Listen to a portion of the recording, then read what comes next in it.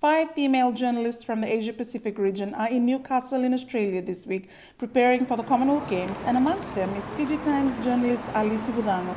The group are part of the Women in News and Sports initiatives in training ahead of the Gold Coast Games.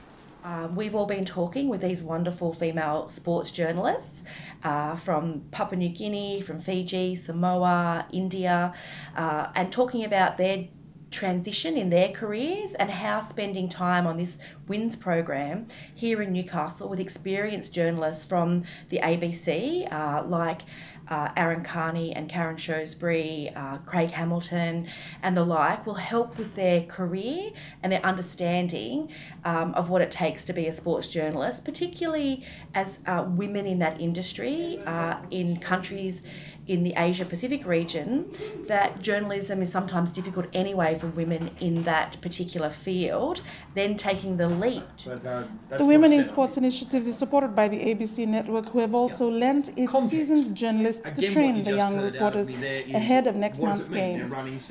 Lord Mayor of Newcastle, Nuatali Nelms, welcomed the girls to her city today. Media. We're really looking forward to the Commonwealth Games here in the city of Newcastle. It's in Australia, in the Gold Coast, in a regional city, which is exciting because one day we hope to host the Commonwealth Games here in Newcastle.